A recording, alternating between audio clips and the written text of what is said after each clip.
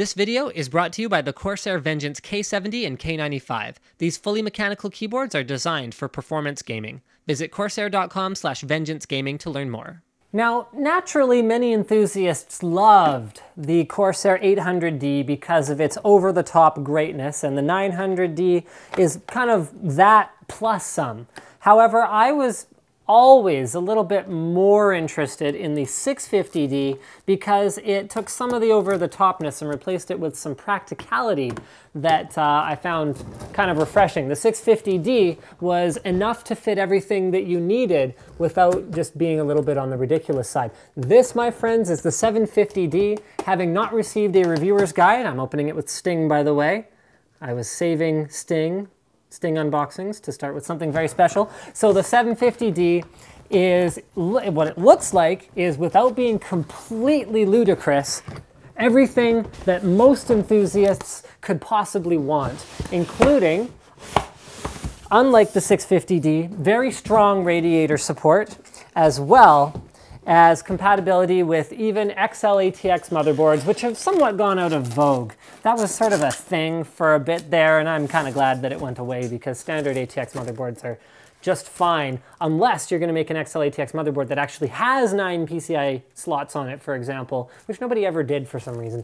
So it uses hard foam, actually not the most robust foam I've ever encountered. So I don't know how strongly I would be able to recommend shipping your system across the country once it's fully built, especially if you go crazy and add all 10 hard drives that you can to this system and a bunch of liquid cooling and stuff, because I don't know how well that foam would hold up.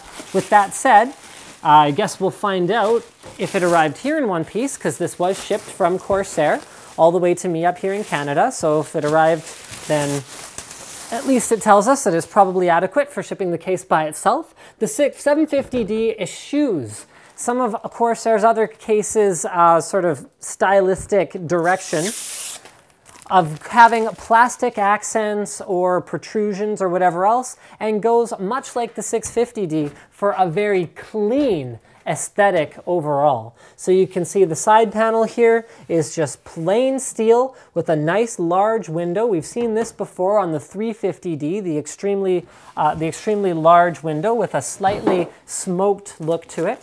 On the front panel, we find what's become a staple of the very high-end Corsair cases, this brushed aluminum finish. And like the 900D, they've gone with a wider stance to this case and a wider than 5¼ inch bay. So what many enthusiasts are doing these days is they're not even bothering with optical drives. So what Corsair's done is they've gone, well, okay, we're not going to compromise the aesthetic of the case by having a 5¼ inch bay that goes from here to here, because probably most people won't even use them. But if people really want to have a 5¼ inch bay, this pops off, and I'll show you what it looks like once we open it up. The front here is capable of holding up to a 280 or 240 millimeter radiator. You can see there's a removable fan filter and 2 of their AF140L fans. So these are airflow optimized. They're not quite like the retail airflow series. They don't have the rubber grommets in the corners, the replaceable rings, and the aesthetics are a little bit uglier, but they're definitely functional fans. I personally prefer their pressure series fans, but it's hard to go wrong with either of them. So you can see here the additional mounting holes if you wanted to have a different fan configuration or whatever else the case may be. I always love saying that. Whatever the case may be. Haha, I'm unboxing a case. All right, let's go ahead and put this back on. So it just sits there like, how does this go on? Oh, I see it. I put this in wrong. So the fan filter goes on the inside there, and then this guy sits, so you guys can have a look at that, sits in those 2 little pieces right there, and then clips on up here. Oh, I hate touching these, just because you're gonna stain the aluminum. So beautiful. All right, front I/O. You've got your headphone jack, microphone jack, reset button. Love that, nice and recessed. You're not gonna be able to accidentally press that. Your indicator LEDs, as well as your power button. 2 USB 3 super speed ports, 2 USB 2.0 ports, and that is pretty much it. Let's move around to the back of the case. Oh boy, where we find, yes. 1, 2, 3, 4, 5, 6, 7, 8, 9 PCI expansion slots. This is mostly useful if you're installing something like a dual slot graphics card in the very bottom PCI Express 16X slot of a motherboard.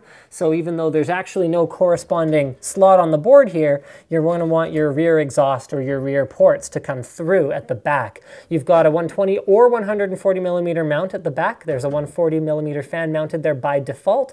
They do have extra room up here on the top, so you shouldn't have too much trouble installing a radiator there, and just more random vents also in the back. So I think it's time to open this bad boy up. I'm expecting to find lots of room for cable management due to the wider than normal stance of this case, and I am not disappointed. Side panel has what I'd consider to be a pretty typical amount of flex. The thing about Corsair's cases is they're not necessarily overbuilt when it comes to things like, yes, we're going to use, 1.2 millimeter thick metal on everything. It's not really like that. It's more to do with the engineering of them. Once they're put together, they're extremely solid, and it's about the features that you get and the convenience. So little things like having over an inch of cable management space back here for large cables like your 24-pin, although if you go for something like an RM series power supply, you might not even have to deal with that because it's got a flat 24-pin cable. You've got lots of cable management hooks. These I love to see. Corsair and NZXT are the guys that I'd really consider to be leading the charge when it comes to cable management hooks on the back of a motherboard tray. Guys, they cost nothing, and manufacturers that implement them are just plain being considerate of their customers, because it makes it easier to get everything laid down flat so you can get that back side panel back on there. Very, very nice to see. And this is cool. So I haven't got a reviewer's guide for this case, so I'm just kind of winging it here.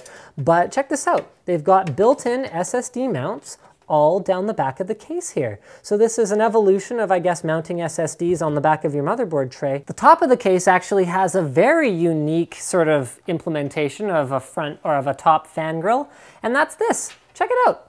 Nice little flexible magnet around the outside, so you can take it off if you prefer the aesthetic of the open grill, or if you're not using it as an intake and you don't want fan filters or whatever else, you can swap around your rubber grommets according to whichever holes you prefer to use. And you can put it right back on, just like that. Love it. Very nice. So it looks like you could install it whichever way you wanted. So I'm going to go with this way so I can see it through my front panel. So all you got to do is chuck that in there, clicks into place, and when you eject it, it actually pops itself out with a little tension spring mounted thing here at the front. So you can take these out if you don't want them. You can just remove them with presumably a screw or a plastic. Yeah, there they go. They come right off just like that.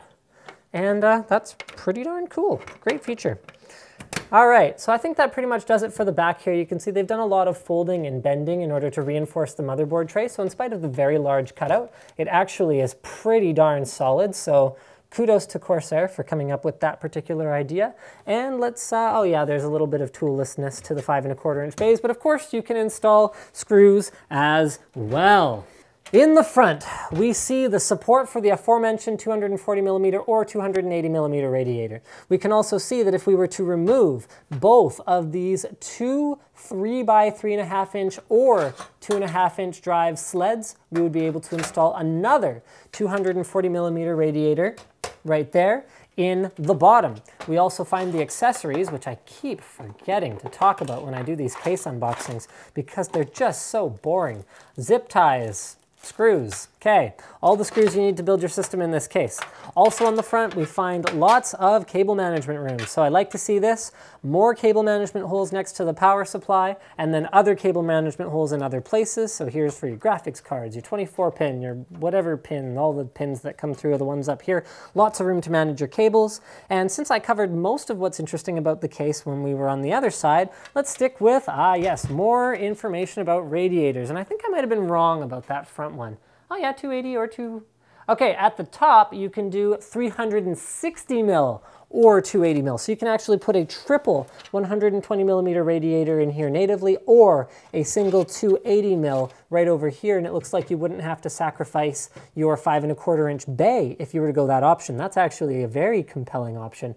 So you could actually do 280, 280, maybe 240, depending on the clearance between the front one and the bottom one, and throw 4 SSDs in here, no problem. Truly enthusiast grade when it comes to the supported hardware, without that ridiculous size and weight that comes along with an 800D or a 900D. I could actually move this thing with a system installed in it. When we did our overkill buyer's guide in the 900D, I couldn't move the system on my own once we were done with it. So you've got a filter that's removable for the power supply intake. So that's pretty straightforward. Actually, one of the better built filter removal mechanisms that I've ever seen.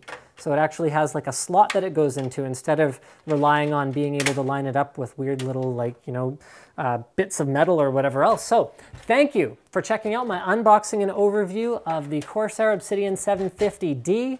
Don't forget to subscribe to Linus Tech Tips for more unboxings, reviews, and other computer videos. Like this video if you like this video, like this video if you liked the product, and like this video if you've ever known someone with the name Samuel.